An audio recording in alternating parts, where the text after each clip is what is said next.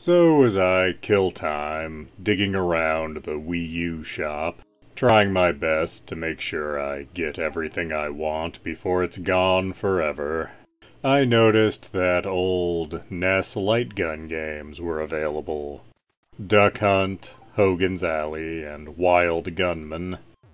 I played a lot of these growing up. Had a lot of fun with the zapper that came with the NES bundle we got. But it has been many years, as there are ways to make a NES work on a modern flat-screen TV, but there is not a good solution to make a light gun work on a modern flat-screen TV.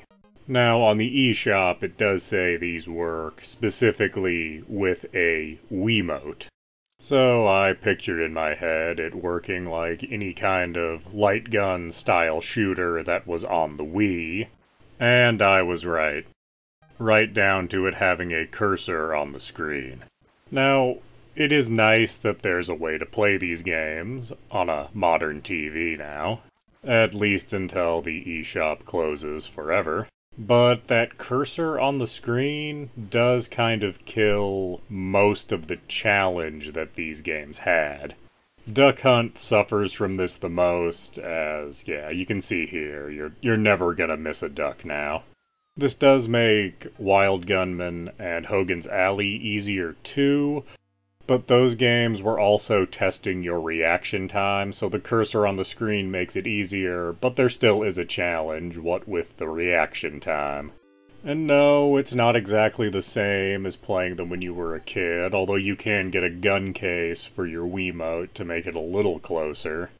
These games are only $5 each, so there's worse ways to spend $15 in total, I suppose. This isn't a review or anything, because these are $5 each, and they're very simple games where you just aim and shoot. It is nice to play these games again, and certainly made me smile, even if they have been made a bit over easy. So if you have a Wii U and a Wii-mote, you might take a look at these, while you still can.